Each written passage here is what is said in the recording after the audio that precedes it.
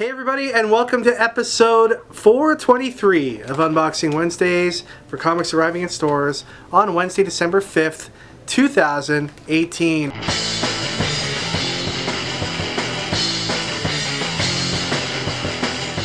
Ricky's eating some smart food. Yeah, smart trying to get food. smarty. And you know, how's that working out for you? I'm actually getting dumber.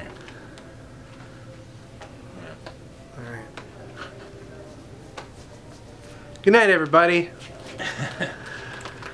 Ricky, the new Captain Marvel trailer just launched the other day. Did you have a look? I did. What are your thoughts? Really like how they extended the grandma fight scene. Yes, they took the shock value out of the grandma punch in the face, so now that you can see that grandma was actually a Skrull, which, you know... Or, we don't even know yet. She didn't transform. Could just be a very acrobatic grandma. Could be. Could be. Maybe she has mutant abilities and she's able to withstand crushing head blows to the pole of a bus in transit. You know, like the Mohawk helmet thing? Yeah. That was introduced in Kelly Sue DeConnick's run, right? Do you think she's getting, like, paid for that? I would imagine so. Man, that's sweet. I gotta like go to Marvel and like make a small little change in the character that becomes really big. You know what's crazy though? Like this Captain Marvel outfit that's going to be in the movie, first debuted in, I think it was Avenging Spider-Man #9 back in 2011. Copies of that book are selling, like, if you have a graded copy of that book, it's selling for like $1,000. You know, and the movie's not even out yet. I was collecting Avenging Spider-Man up until that issue. That's the one issue I didn't get. Oh man! I know. Fatal error on your part. I know. Anyway, Ricky, we got lots to get to this week. Let's go ahead and open up some boxes. Alright, first up this week, we've got Unnatural issue number 5. Got a couple covers for that book. Archie Meets Batman 66 number 5. Star Trek vs. Transformers number 3. Power Rangers Soul of the Dragon. This is an original graphic novel, and the book has the pleasure of having as its special consultant Jason David Frank. Here's a new one from Kieran Gillen and Image Comics. It is Die, issue number 1. We've got Grimm Fairy Tales number 24, Crowded issue number 5, Rick and Morty Dungeons and Dragons issue number 3, The Walking Dead issue 186. We got a new one from Mark Millar and Raphael Albuquerque and Image Comics. It is called Prodigy. Issue number 1 is here. This is the first of several covers. Here's a couple more, a couple more, and a couple more. And you could see from the back that there's a heavy Netflix influence on Mark Millar's books these days. Alright, moving on to Marvel, we got some awesome Fantastic Four True Believers books out this week. Here's 2 of them, and here's the 3rd. Star Wars Age of Republic, Qui-Gon Jinn, issue 1. Here's the regular cover and 2 variants. Star Wars 58 and the action figure variant. Spider-Geddon Handbook. This features lots of information and data on the different Spider-Men and Spider-Women in the Spider-Verse. Avengers Prelude, issue number 1 of 3. Infinity Warps, issue number 2. Deadpool's getting a little festive in Deadpool issue number 7. We've also got a Versus Conan variant, paying tribute to Conan the Barbarian, soon to be back on the shelves with a Marvel logo on the front. X-Men The Exterminated, the Merry X-Men Holiday Special, Spider-Man Deadpool number 43, Uncanny X-Men number 4, and the action figure variant for X-Men 4. Venom issue number 9, Winter Soldier issue number 1, Marvel Knights number 3. Immortal Hulk number 10, Doctor Strange issue number 9, Immortal Hulk Defenders issue number 1. This is part 1 of The Best Defense, and this book's getting a little bit of buzz online because it features a remastered Jack Kirby panel featuring Stan Lee's writing.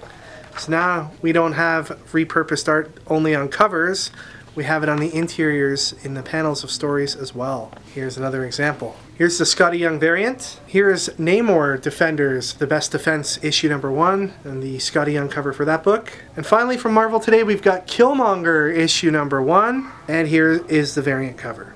Alright, moving on to DC Comics, we've got Batman, the MAXX Arkham Dreams, issue number 3. Here's Green Arrow number 47, this is the variant cover. Red Hood and the Outlaws number 29, the variant cover for that book. Here's Harley Quinn, issue number 55. Nightwing number 54. Green Lantern, issue number 2. A lot of people were very excited about Green Lantern relaunching with the new number 1 under Grant Morrison last, a few weeks ago. A lot of people are now looking forward to reading issue 2.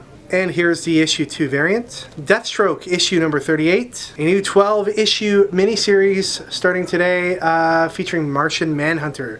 This is issue number 1. Here's the variant cover. Justice League, issue 13. Here's the variant by Jay Lee. Doomsday Clock, issue number 8 of 12. Regular cover and the variant. Here's Batman, issue number 60. Here's the Batman number 60 variant. Jeff Johns reunites with his Justice Society of America pal Dale Eaglesham as the illustrator on Shazam, issue number 1. A lot of people excited about Shazam right now in pop culture.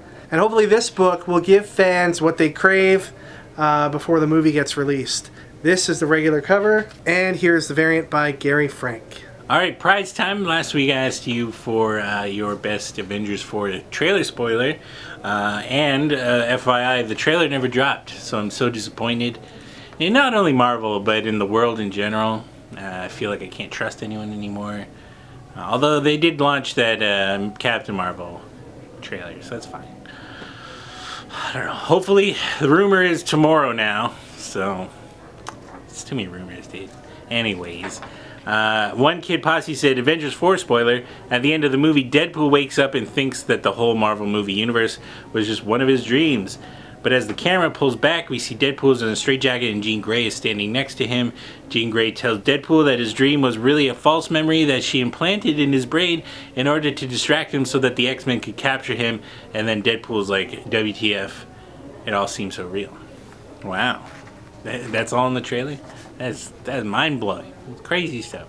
But the winner goes to Dominic Rocco, who said Captain America gets seriously injured and has a blood transfusion. Later finds out he has werewolf blood and becomes Cap Wolf and helps defeat Thanos. The Avengers love his new strength, but are tired of putting down newspapers for him at their headquarters. Oh, Captain America now pisses on the floor. So, I mean, he's probably the strongest being in the universe now. He's werewolf Captain America, but he also pees on the floor. So, congratulations, Dominic Rocco. You'll be entered into the draw. That'll be happening at the end of this month. So what I need to know from you for this week's question is this Christmas we're severely lacking fanboy Santa. I don't know where he is. So we need from you the best way to summon fanboy Santa. What do you think is the easiest way to summon fanboy Santa? Is it cutting up some comics, laying them down in a pentagram, perhaps? Maybe like burning some boxes? I don't know. Let us know in the comments the best way to summon fanboy Santa, and the winner will be entered into the draw. And maybe, who knows, maybe fanboy Santa will show up one day. Who knows? Alright everybody, that is it for this week. Thank you once again for watching. Please remember to check out all of our awesome stuff that we have for sale. Collector's packs, exclusive variants, your soul, and more over at stadiumcomics.com. Check out this guy's stuff at linepressonline.com. Yes, so, Ricky? How much is my soul going for you? It's negotiable, Ricky. Alright. Okay. linepressonline.com, everybody. You can connect with us on all the socials, searching for Stadium Comics. And we'll see you guys all next week for episode 424. Take care, everybody. Enjoy your comics.